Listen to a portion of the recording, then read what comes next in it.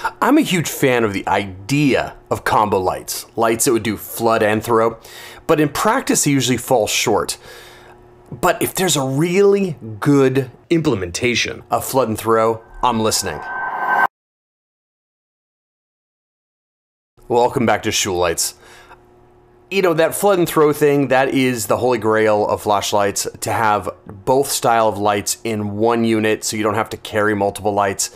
But I find that when you put two lights together, usually they're just bulky, or the flood isn't really floody enough, the throw isn't throwy enough. It's like there's always compromises. Just to give you an example of how much I love flood and throw, I'm going to show you this LM Toolworks custom that I have. This is an insanely expensive light, but the fact of the matter is it's got this really crazy idea where there's mule emitters all around their edge and then a concentrated reflector in the middle, so you can get really nice flood and then you can get that throw you need.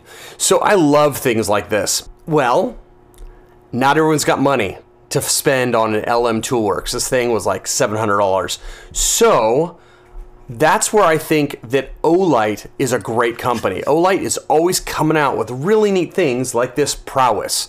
Let me get a good shot on this. This Prowess is a flood and throw production light, and it's got so much going for it. It's got an amazing shape. I just love the way it feels in hand, the way it looks. It's got a really holdable host here with a head that kind of protrudes, that gives you a bunch of power in the front.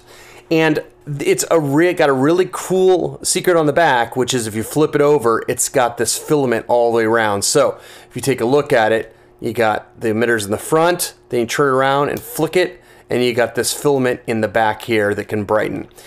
But like Olight is usually accused of, they go for max lumens, not tint and not color. So for example, if I show you right here, even on my video here, I've just did here in the studio, you can see how green that is on my hand. Let's take a look at the Sekonic and see what our reading would be. This is on low, of course, but look at that. We got 5300K, which isn't much of an issue. That's around daylight, but look at the Delta UV. It's 141 points above, and then of course it's a low CRI emitter. Now the ring around the side here is actually a pleasant 3000K, kind of mimicking incandescent light. It's also low CRI, but the tint, bang on, 0 all of the way across. So really what I want to do is I just want to bust in this light, change out the emitters, and I'll have a perfect light. So yeah, this is kind of a combo review of this light, just a light review, a lightweight review, and then I'm gonna show what I would do to make it a perfect light. So, I mean, if you don't have the money for something like this, and who does, then, you know, for saving a few bucks, you can get something like this and then just make it your own. Let's just take a quick look at the UI. I don't want to get to modding before I take a look at that. But notice that it's got a button here. It looks like a rotary button. It's not. It's just a press button. But it's a click and hold. Okay, you got, 4 modes there. And then double click to turbo. Double click returns you back. But this toggle right here is really great, because then when this is on the front here, there we go, just toggle it back, and that indicates the back LED light source. This is a ramping LED on the back there. Isn't that cool? It ramps higher, and then when it gets to the highest, it double flashes to indicate it's at the highest. And if you double tap from high, it goes straight to low. And if you double tap from low, it goes straight to high. So it's a very simple to use interface, which I love simplicity. I mean, who wants to memorize a bunch of complex flashlight interfaces? But let's head out to my workshop. Let's swap these LEDs, see what we come up with. You know, I almost went out to the workshop and I realized, yeah, I don't care how many lumens it's going to lose by putting high CRA good tint emitters in over the, I'm assuming, Osram P9s that are in here, which are max lumens and not great tint.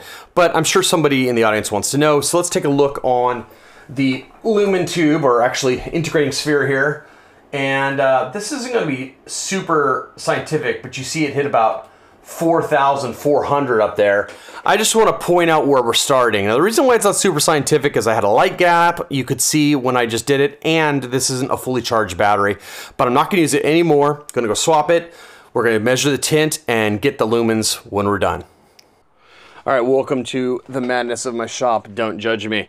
I wanted to show that the first thing you got to do when you want to swap this light is you got to use strap wrenches. I like these Craftsman strap wrenches. They came in a pack of a thick one and a thin one, but I bought 2 packs, so I get the thin ones only. So what I do is I put one strap wrench around the head, kind of around the black part, and then another one the other way, just at the blue bezel, and I crank it. Now, I've done that off camera for sake of time, but you can see that now that I've done that, this thing moves freely. This isn't going to be a full emitter swap video because I have a lot of those, and you can see that I just used tape to get this optic out. So I'm not going to go through every step, but once I pop this white kind of centering gasket out, I'm going to unsolder the MCPCB, and then I'm going to put it on my hot plate here, and I'm going to swap in these brand new hotness Fireflies 351A 4000K Rosy Edition. Oh, I can't wait. I'm going to put a bunch of them in there and see how they do.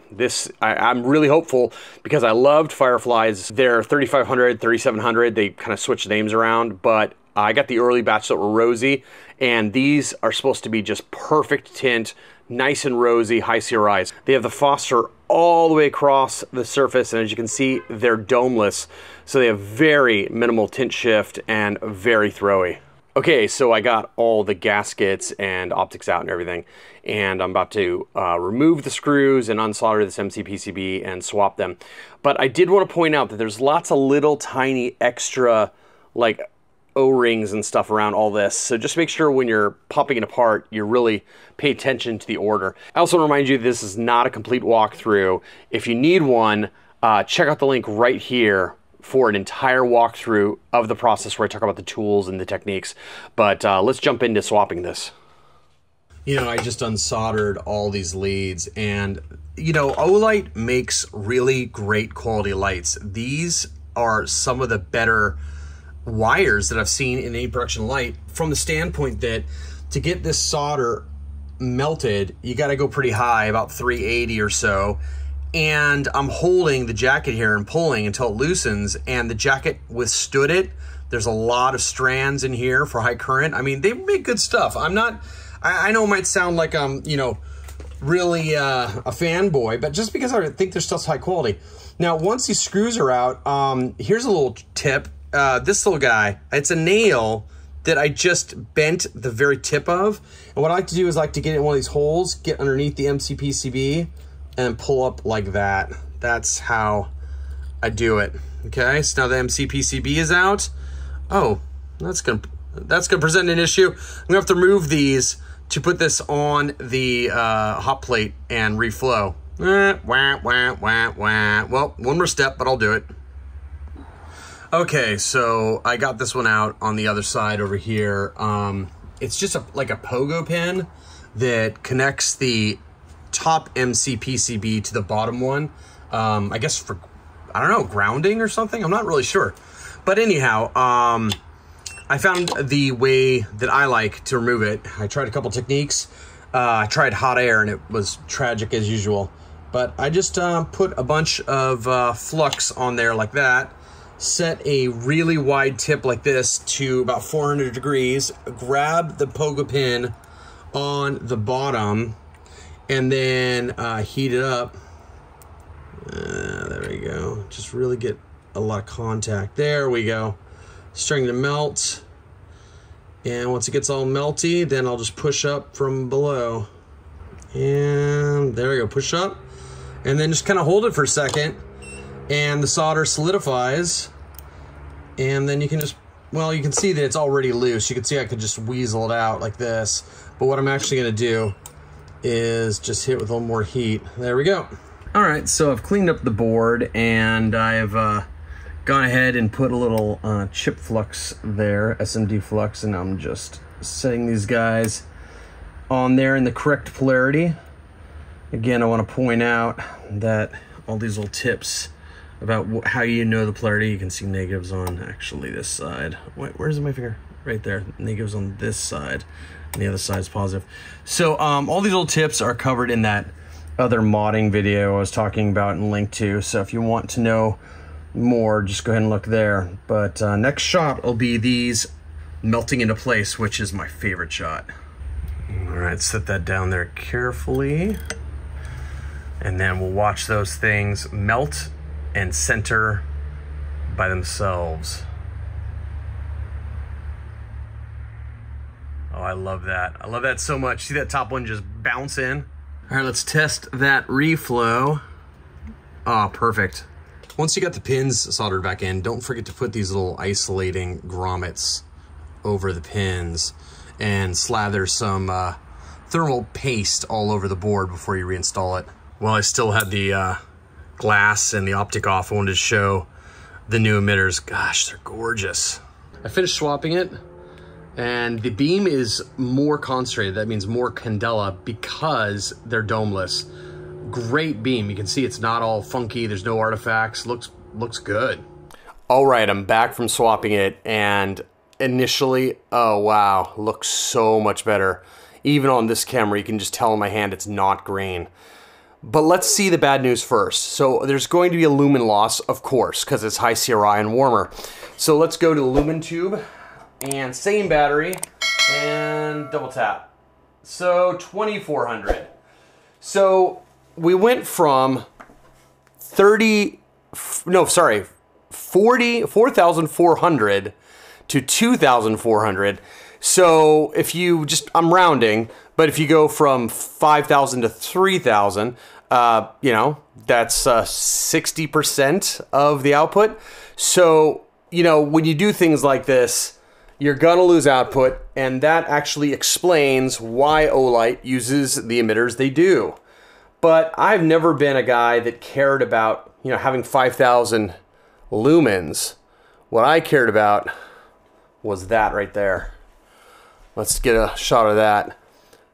So just under 4,000 K, negative 100 on the Delta UV, RA of 92, and then R9 of 70. You know, high CRI is anything over 90 for the RA, anything over 50 for the R9. So that's just gorgeous. And also, let's not overemphasize how much CRI matters. It really is more complicated than that. There's the beam shape, there's the tint, and the CCT. And I would argue that tint and CCT are far more important than CRI, but this thing has all of it. So you give up a little lumens, but I mean, I just can't deal with that grain. So this is now a light that I'll carry with pride. And for about 120 bucks or whatever it was, what a steal. So hopefully that was a good little mini review of the new Olight Prowess. It's been out for a bit. I didn't hit launch date or anything. I kind of sat on it. But you know, these days, I really want to focus on reviewing less items and items that matter more to me. And, you know, I've been accused of being an Olight shill. Nah, they make really good lights. Everything about this light is stellar, from the shape, the design, the ergonomics, the build quality. They're just accused of two things and two things only, and that is using high lumen, not great tinted emitters, and then proprietary batteries. But, you know, the proprietary batteries is something that doesn't really matter to me because it comes with the cell. And man, I go through lights so fast. This light will be either lost, stolen, or broken before the battery wears out. So I've never really taken that view of let's have a light for 20 years and I gotta have, you know, off-the-shelf parts to replace it. I mean, there's gonna be something that replaces this like in 6 months. So that never mattered to me. So I do understand Olight's stance of trying to hit max lumens because the wider market, the non-enthusiast market, but the wider just, you know, flashlight buying public, read those lumens and it matters to them. You know, they see 4,400 or 5,000, because that's probably what it is if I had no light leaks, dropping down to 3,000, and they're gonna go, what? But, I mean, people like me just don't care. We care about the tint and the quality. And you know what? If I was a better reviewer, I would have actually measured the Candela before and after, because I have a sneaking suspicion that with the domeless, smaller die emitters that the Firefly's 351As are versus the Osram P9 that it was, installed with, I bet that the beam is so considerably more concentrated, it was very floody to start with, that the Candela probably makes up for the lumen loss anyways. And what I mean by that is if I shine this on an object, 100 feet away, I bet you that object is just as bright with the new lower lumen emitters than it was with the old emitters because it was spreading the light out. All right, I was editing the video and I thought, dang, I need a Candela measurement. I can't just make a supposition. I gotta have proof. So I went on the website and looked up what the spec for the throw for this light stock was, and it was 245 meters. Then I did my own Candela measurement on the now Firefly's emitters in it, 282. So indeed, objects will be brighter in these emitters with better tint and CRI, just less flood. All right, guys, hope you enjoyed this video, and I'll see you in the next review.